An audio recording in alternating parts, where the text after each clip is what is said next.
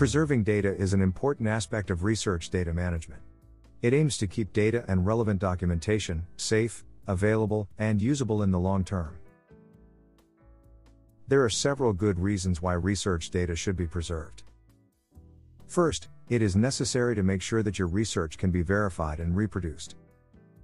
Besides, preserving data guarantees that it can be reused in the future, to perform additional research or for other purposes. This is why data preservation is often an institutional mandate, and might be required by other research stakeholders, such as funding agencies.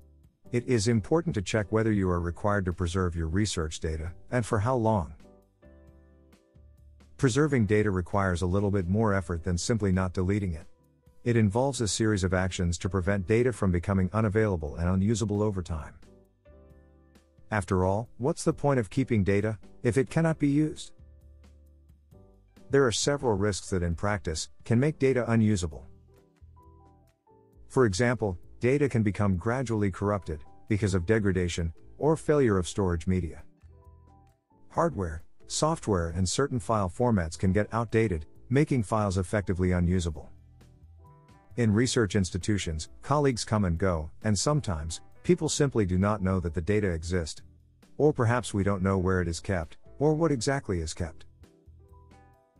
Sometimes, we are not able to make sense of the files that are left. Keeping data without appropriate metadata and documentation makes the data of little value.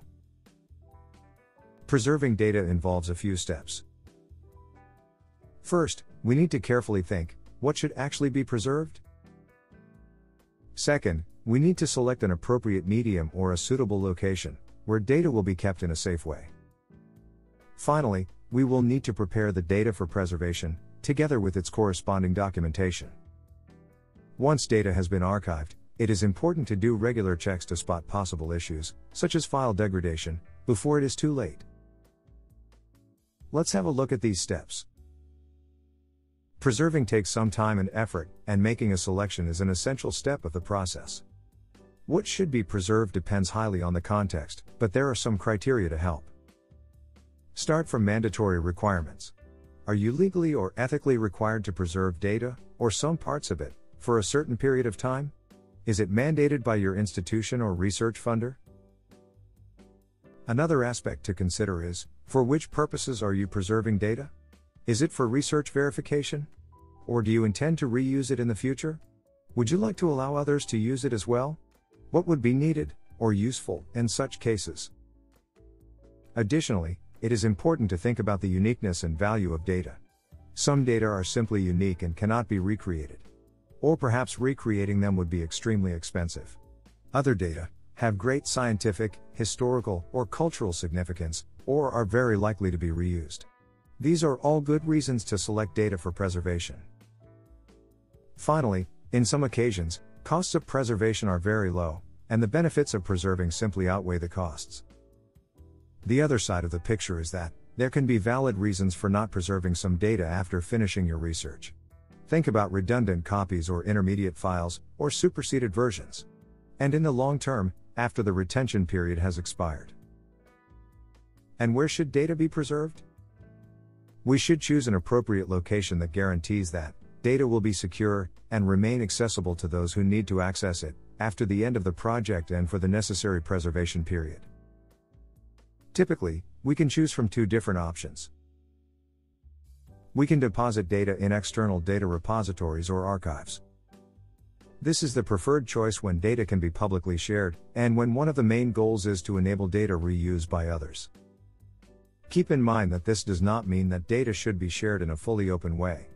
Many repositories will allow you to deposit data under different degrees of openness, and to impose certain restrictions on the use of data, or even embargo periods. In other situations, data should be kept in-house, making use of the institutional infrastructure available to you. This is the case when there are reasons why depositing data externally may not be the best approach. And yet, data should be preserved at least for research verification purposes. Regardless the location you choose to preserve your data, you should make sure that certain conditions are met, in order to keep data secure, understandable and usable over time. For example, it is a good idea to convert your files to a more sustainable and open format. Keep files organized and give them meaningful and future-proof names.